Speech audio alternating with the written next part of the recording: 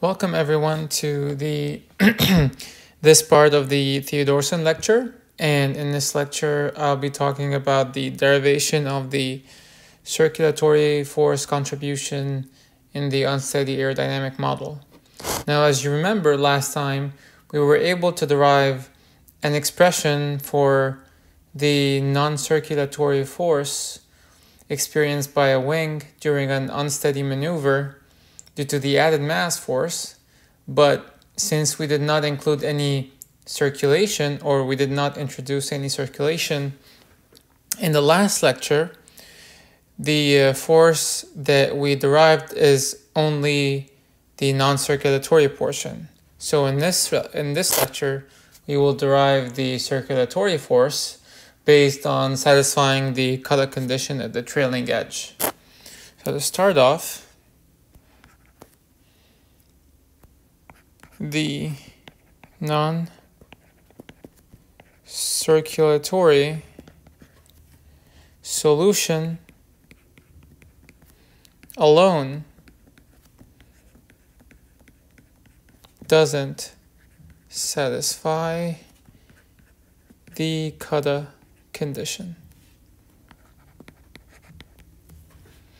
And it does not satisfy that condition because, as you remember, last time we came up with an expression for the difference in the pressure between the upper and lower surface, and that term did not equal to 0 at theta equal to 0, which corresponds to the wing's trailing edge. So the difference in pressure between the upper and lower surface at the trailing edge in the non-circulatory contribution of that difference in pressure did not go to zero, which would imply that there is a jump in pressure at the trailing edge, which would imply that there is some component of velocity that's moving from the lower to the upper surface. And that would entail an infinite velocity at the trailing edge, because the trailing edge has because the trailing edge is essentially infinitely thin. So if there is a velocity of fluid trying to come across it, because of the fact that there is a difference in pressure, the fluid has to turn at an infinitely small radius along the trailing edge, and thus it has to go infinitely fast to make that turn. So recall the disturbance velocity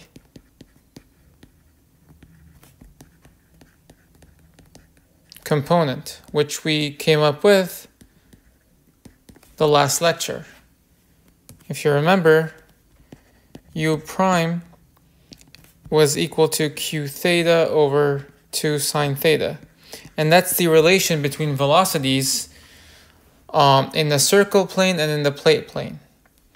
So this term here is the tangential velocity at the circle in the circle plane, which would correspond to the horizontal disturbance velocity in the plate plane.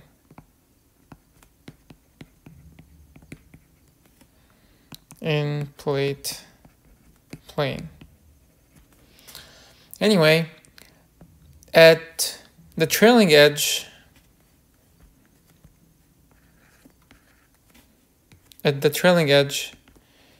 theta is equal to 0, which would entail that U prime would equal to q theta at 2 sine of 0, which would equal to, essentially would go to infinity unless q theta is equal to 0.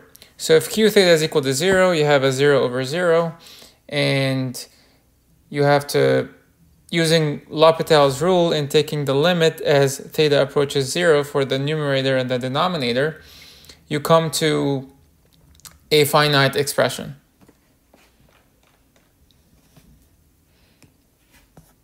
Now, recall equation 257 that we, 257, which we arrived to last lecture.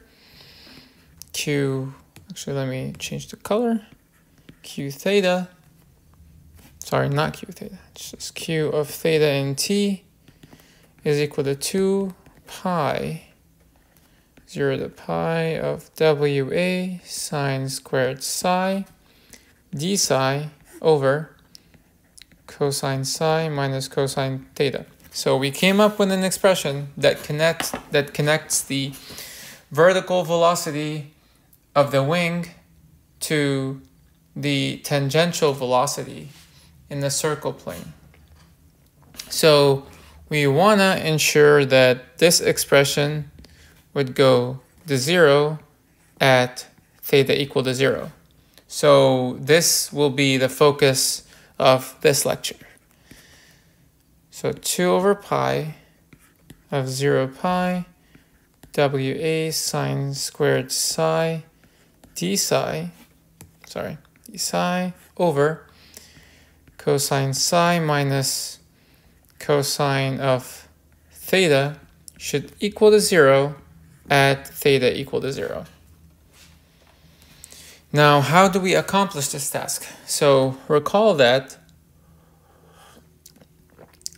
last lecture we came up with a potential flow solution composed of source and sink sheets such that we satisfy the no penetration boundary condition. So if we would want to satisfy the cutoff condition by imposing an additional potential flow solution on top of the existing one, we have to make sure that whatever flow potential solution that we impose, whatever we choose to use, that solution should not mess with the no penetration boundary condition that we already solved for. So we need to make sure that whatever extra flow pattern we superimpose on top of the source and sink vortex sheets, whatever we choose, that it would not cause us to break the no penetration boundary condition that we already satisfied by the earlier solution. So we must superimpose a flow pattern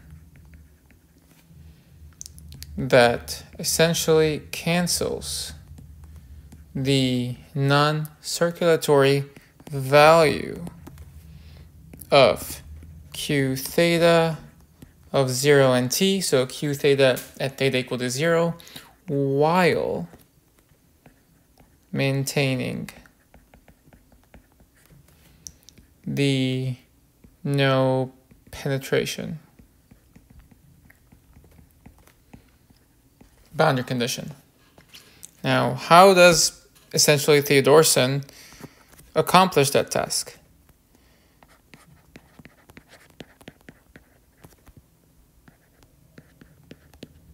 So Theodorsen accomplishes this task with doing the following, or using the following, using bound vortices in a bound vortex sheet, as well as a wake vortex sheet, so a wake of counter-rotating vortices that continually move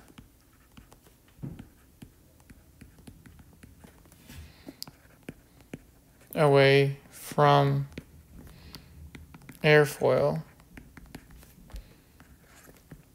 at free stream speed.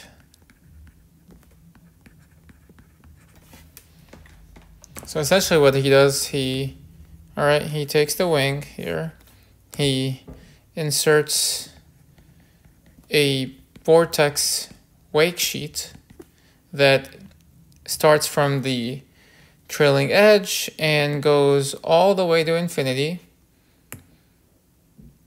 And he puts another vortex sheet, bound vortex sheet, on the wing. And using those, you satisfy the cutter condition such that the velocity at the trailing edge, or q theta at the trailing edge in the circle plane, goes to 0, which means that the velocity at the trailing edge in the plate plane leaves smoothly, while also maintaining Kelvin's circulation theorem, which says that circulation in the entire system should always sum to 0. Right, so moving on. As I said, the wake originates at the trailing edge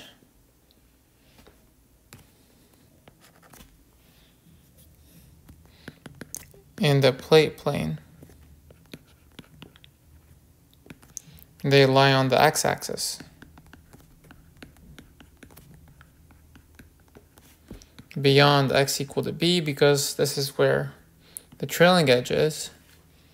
And then in the circle plane, they lie on the x-axis, which is the axis analogous to the x-axis, but in the circle plane. And they lie on that axis beyond c equal to b over 2, which is the radius of the circle we use. And these diagrams here show the circle in the plate plane with the position of the wake vortex sheet. Now, as we said, we need to make sure that we maintain Kelvin's circulation theorem, which would entail that we would have to insert vortices bound to the wing as well, such that the circulation of the wake and the bound vortices cancels with each other. But there is the added thing that we need to, there's the added reason for adding the bound vortices, which is the fact that we need to maintain the circle, right? To maintain this circle as a streamline, whatever vortex or whatever wake vortex sheet we insert outside the circle, we have to insert corresponding image vortices inside the circle to maintain the streamline aspect of the circle, which turns the wing into a streamline. And turning the circle and the wing into a streamline implies satisfying the no penetration boundary condition.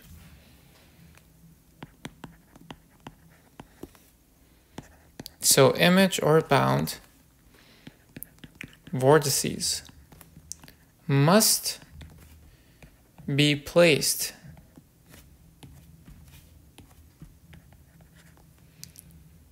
to maintain circle and plate as streamlines. And what does that implicitly do? It satisfies no penetration boundary condition.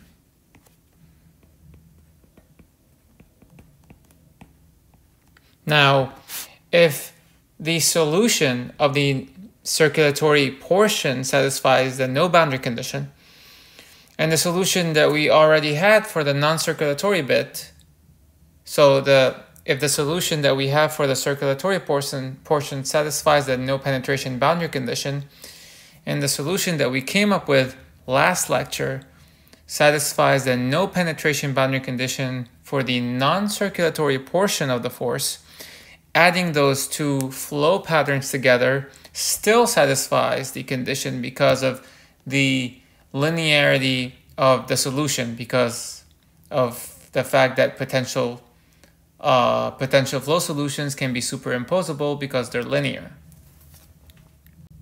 So let's start off with examining some point P in the circle plane on the surface of the circle. So this point P lies at a radius, again, b over 2, and at some theta angle.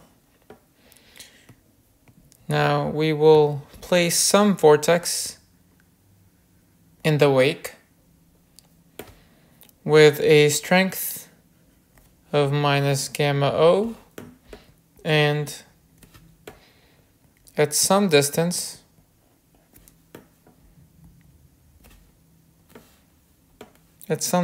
d.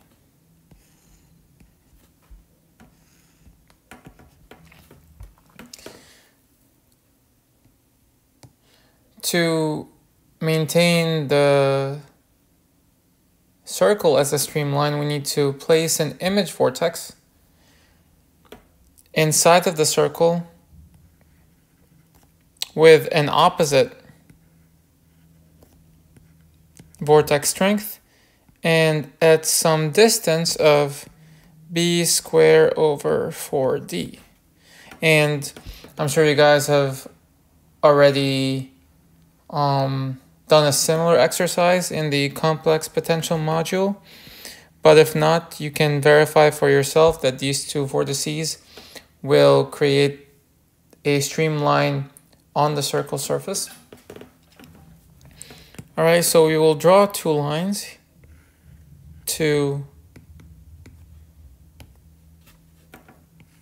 from point P to either of the vortices.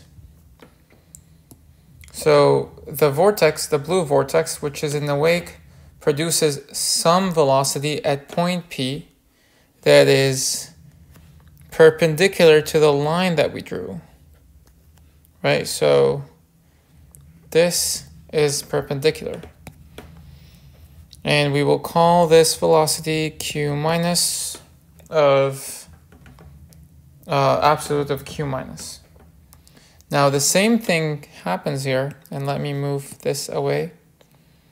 The vortex inside of the circle also produces some velocity perpendicular to the line connecting point P to the vortex, and we will call that one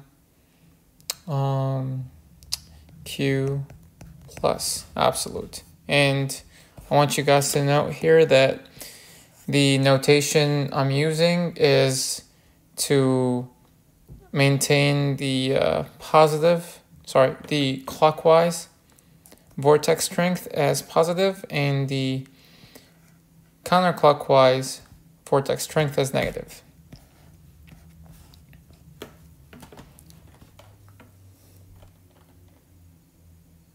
All right, so if you draw a tangent line along the circle going through P, we can find the angle the Q plus velocity vector makes with the tangent and the angle the Q minus velocity vector makes with a tangent.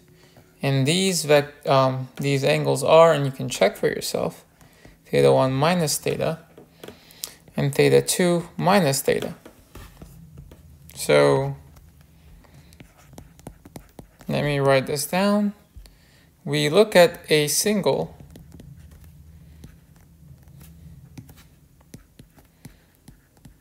bound vortex, gamma O, and its image, minus gamma O. And the velocity induced at arbitrary point P. Now, we want to get Q theta at P, which is basically the components of the Q plus and Q minus velocities that are tangent to the circle. So we can compute that by getting the component of this velocity tangent to the circle, component of this velocity tangent to the circle, and adding them up. So q theta is equal to q minus cosine theta 2 minus theta minus, because the positive velocity is in the opposite direction, q absolute q plus cosine of theta 1 minus theta. Now we know that the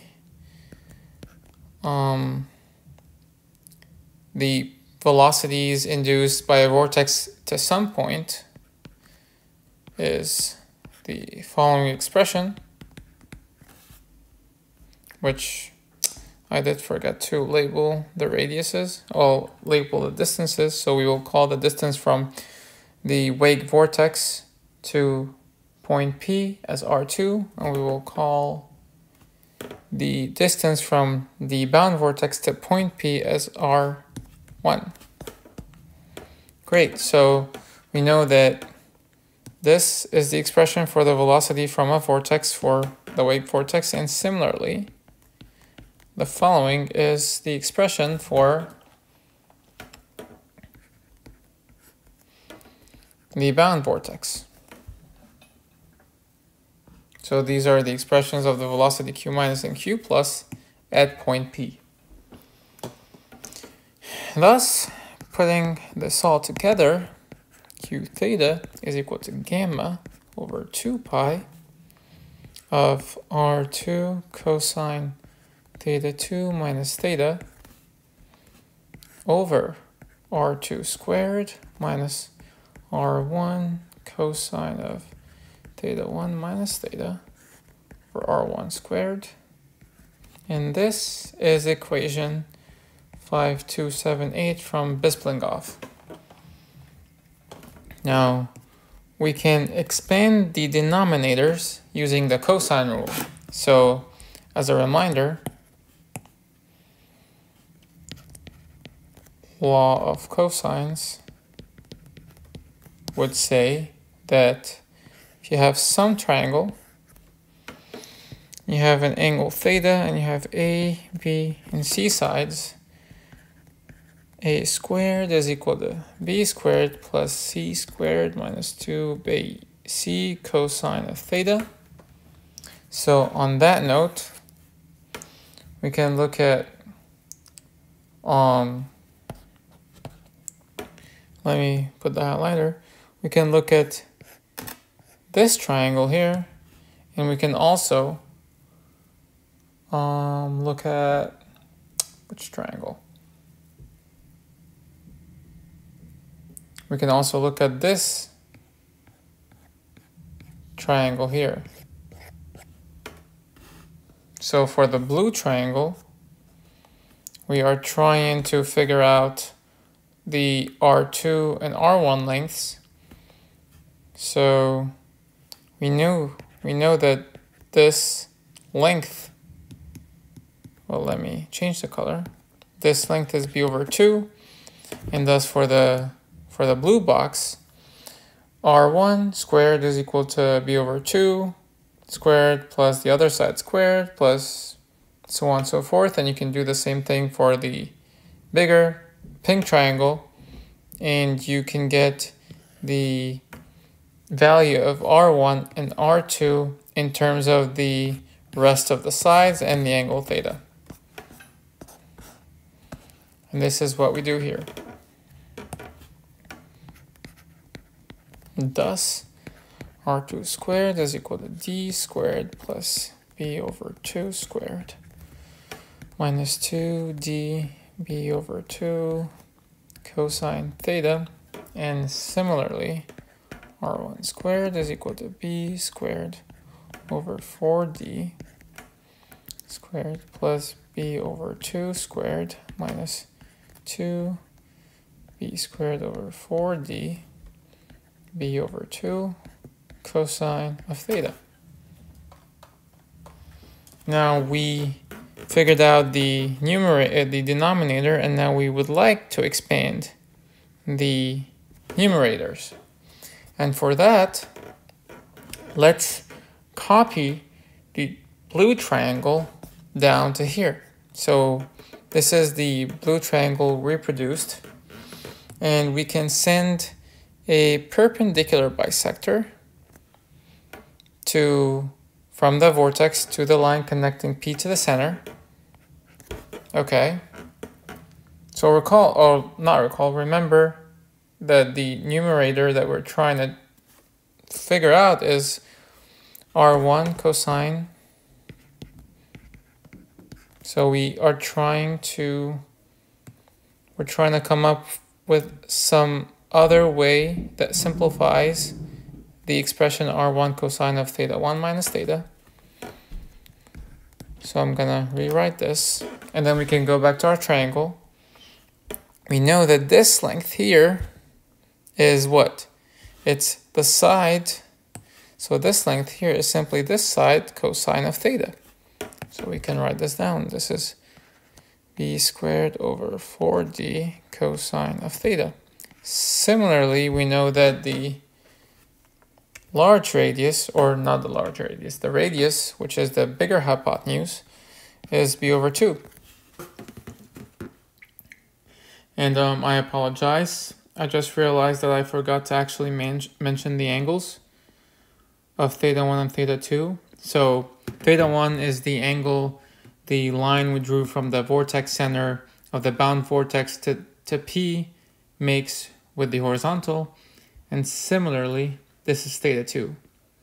So this should aid in your understanding of the coming section. Anyway, let's get back to the little geometry problem we have here.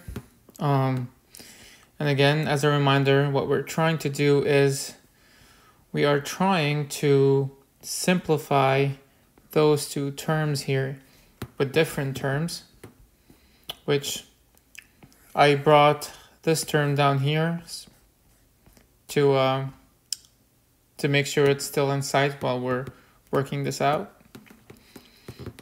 So since this is theta, and we know that this is a 90-degree angle, that means that this is 90 minus theta.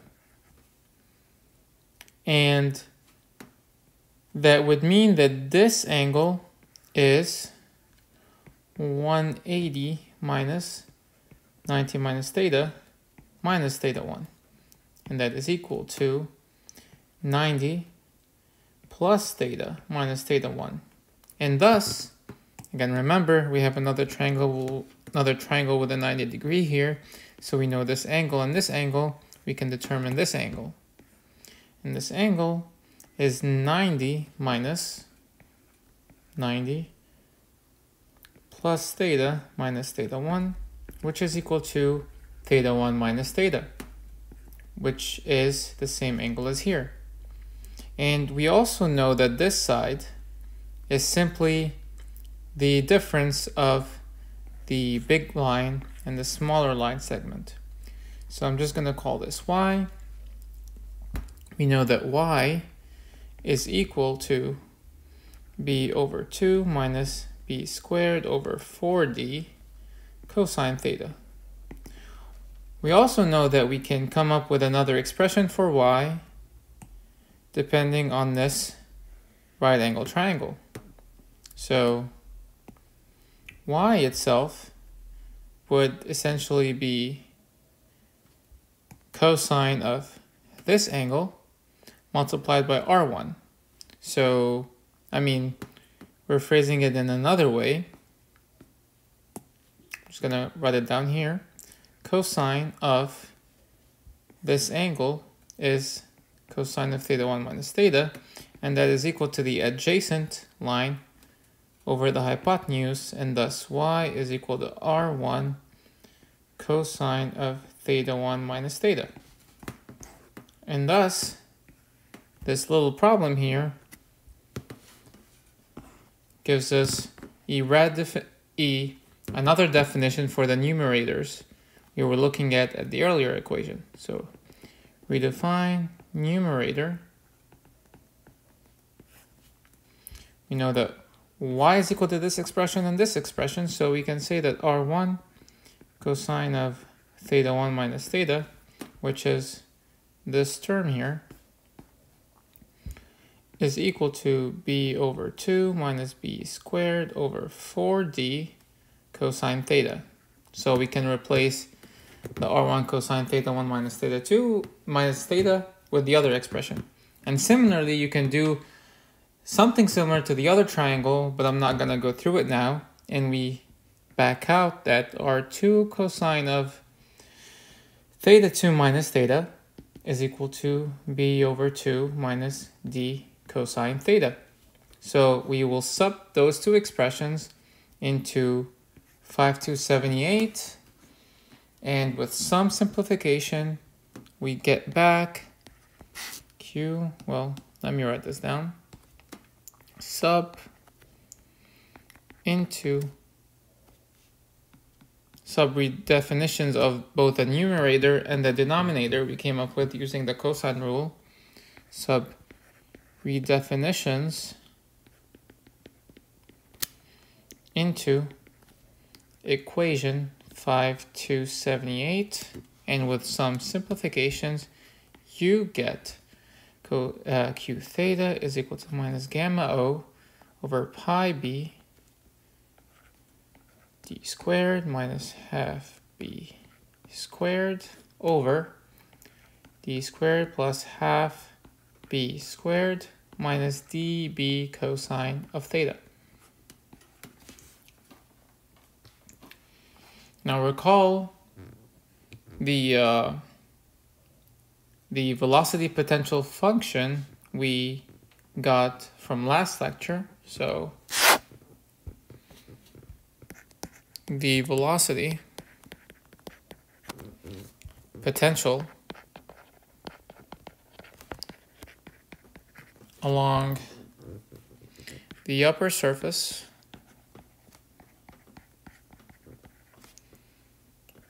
of circle is found by evaluating 5258, which we should have done last lecture. It's phi velocity potential on the upper surface of the velocity perturbation as a function of theta, and t is equal to minus the integral of 0 to pi, because we're only concerned with the upper surface, of q theta b over 2 d theta. And then we can replace the expression that we already came up with, and you back out gamma o pi inverse tangent of d minus b over 2 over d plus b over 2 square root 1 plus cosine of theta 1 minus cosine of theta. And this is equation 282. So next that we have this term, we can find the pressure distribution using Bernoulli, using unsteady Bernoulli. So next we find pressure distribution using unsteady Bernoulli.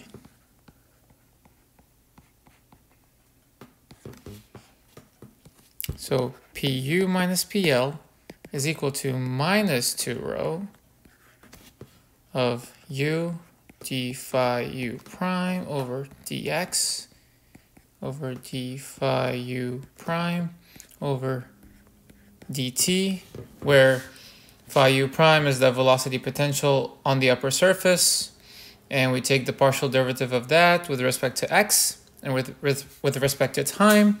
If you don't remember this expression, then I'd suggest you go back and take a look at the earlier lecture, because we derived the expression there. Now, we have a tiny problem here as compared to the non-circulatory force contribution. And the problem is that we have D here. We have d, which is the distance of the vortex in the wake to the center of the circle.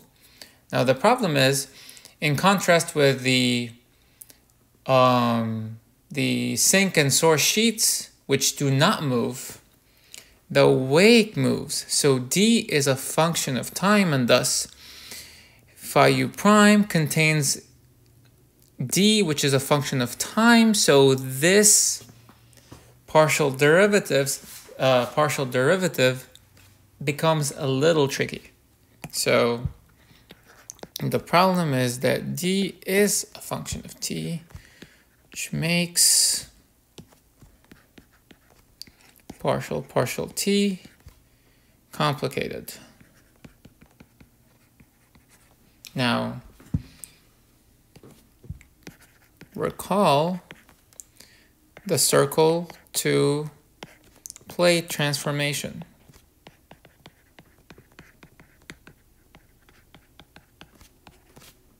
And the circle to plate transformation is z is equal to zeta plus b squared over 4 zeta, where z is the complex coordinate in the plate plane and zeta is the complex coordinate in the circle plane. I mean, this can be rewritten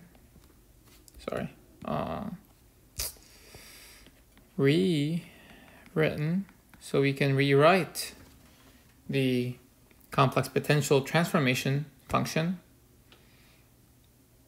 as the following: z minus b over z plus b square root is equal to zeta minus b over 2 over zeta plus b over 2.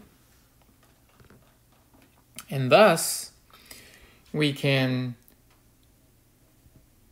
sub in the coordinate of the wake in the coordinate of the wake in the circle plane, which is d, to get an expression in terms of the coordinate of the wake in the plate plane, which I'm gonna do here. Thus, c minus b over c plus b is equal to d minus b over 2 over d plus b over 2, where d is wake location in circle plane, which we had in the earlier figure schematic of the circle, and c is vortex location. Well, let me just, to avoid confusion, keep the words consistent, is wake location in plate plane. Now, I have made a redefinition here of c just to match the canonical way of deriving Theodorsen. We've established earlier that c was a coordinate in the circle plane. However, in this redefinition, we have repurposed c to mean the location of the wake in the plate plane. For instance, the new redefinition means that if you have a circle and you have some vortex wake here, if this is d, then if you transform to the plate plane right here,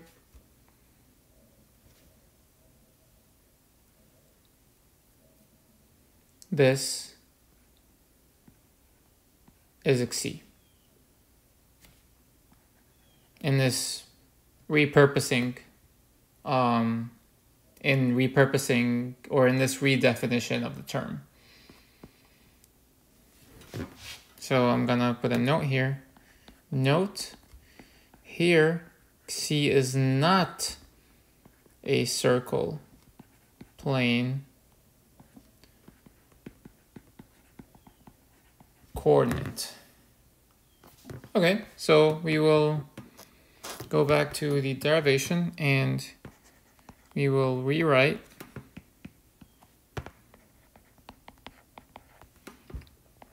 equation 5282, which is the velocity potential on the upper surface,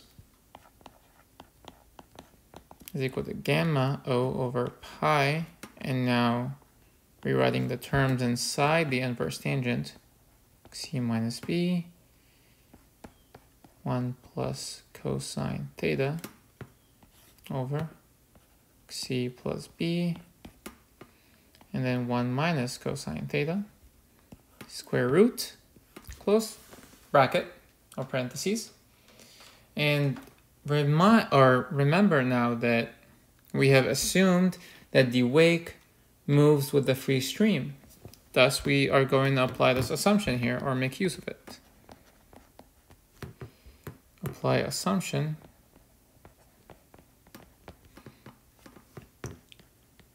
that the wake moves with free stream. What does that mean? That means that the derivative of the location of the wake with respect to time is just u. Now, we sub phi u prime into unsteady Bernoulli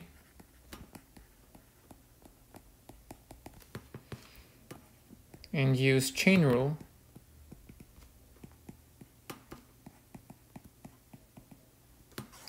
for time derivative,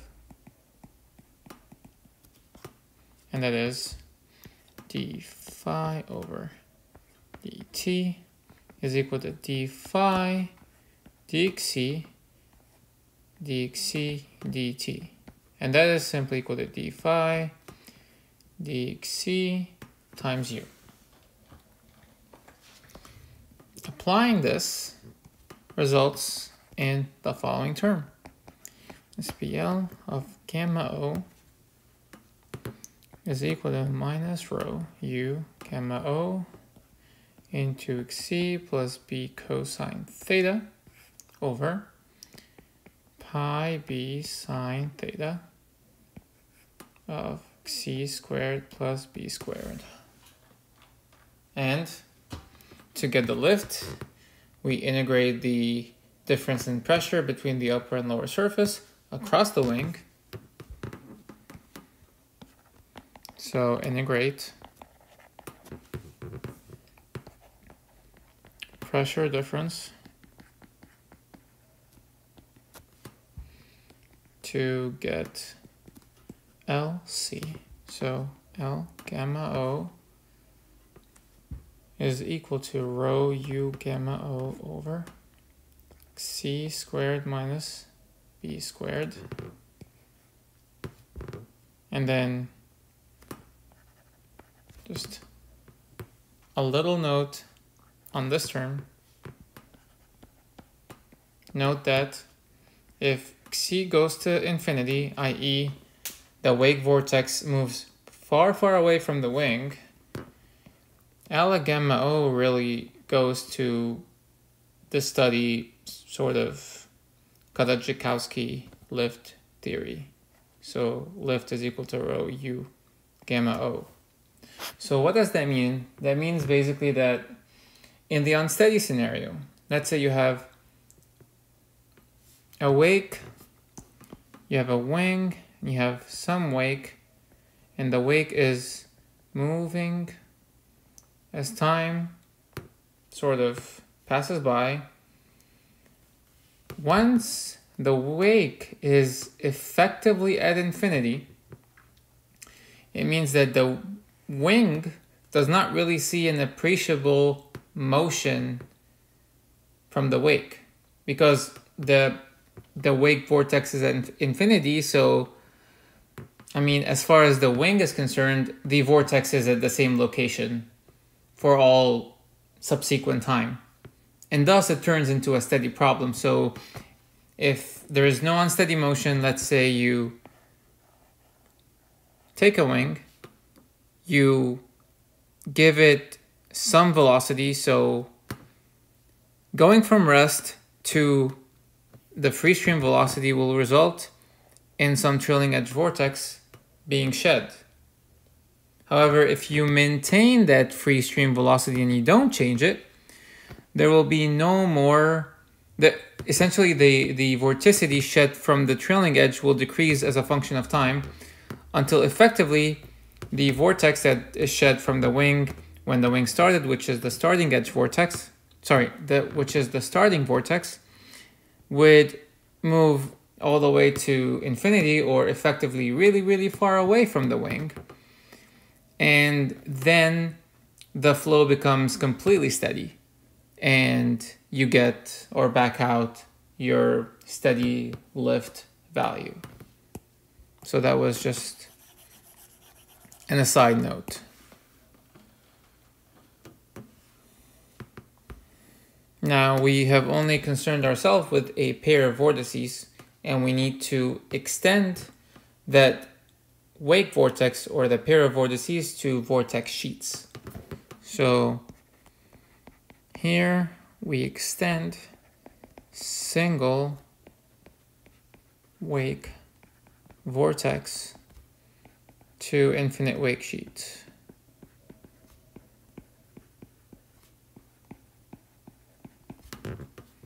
What does that mean from like the math point of view? It means that we simply replace minus gamma O, which is the vortex strength of the wake vortex, with gamma W dc, which is essentially the vortex strength of a very small differential element in the wake. And we integrate from B, from the trailing edge, because the wake starts there, and all the way to infinity because the wake extends to infinity. And this will result in the following. This will result in the following expression for the circulatory lift. Minus rho u from B to infinity of xc over xc squared minus b squared gamma wake, that is a function of both xc and time dxc. And I'll box this in. And this is it for the lecture today. The next lecture, we will try to reconcile the circulatory lift and the non-circulatory lift. And we will do a little bit of math and putting in our harmonic velocity boundary condition to back out Theodorsen's the Theodorsen unsteady function, C of k. Anyway, see you next lecture.